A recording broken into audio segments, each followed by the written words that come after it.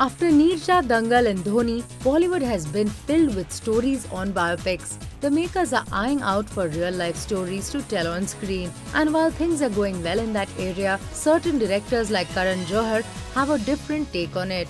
At a panel discussion recently, Karan said that the fraternity is so scared of making a film that might be even slightly objectionable that they are sticking to safer topics.